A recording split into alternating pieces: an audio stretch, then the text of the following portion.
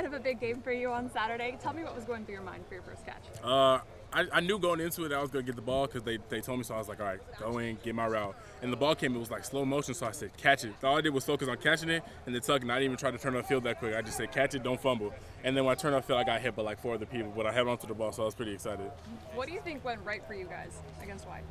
We executed. We came out fast. We came out strong. We didn't let the trip affect us since we got there pretty early, so we got used to the weather. It was a little humid, but we didn't let that get to us. So we executed all our plays, and we just did good.